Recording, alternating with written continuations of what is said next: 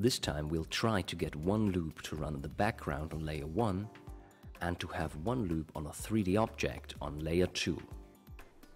First of all, we make sure that layer 1 is selected, and then we will choose a loop which we would like as a background. Once we have chosen the loop, we'll get the opacity up and set it to play loop.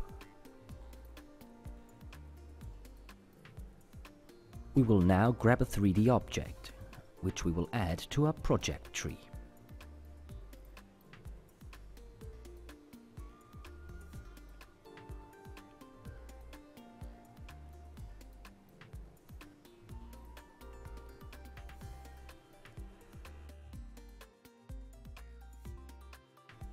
After having done that, we will select layer 2.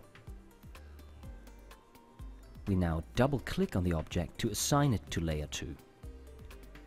Next, we quickly open the Loops folder, choose another loop and double-click to assign it to layer 2.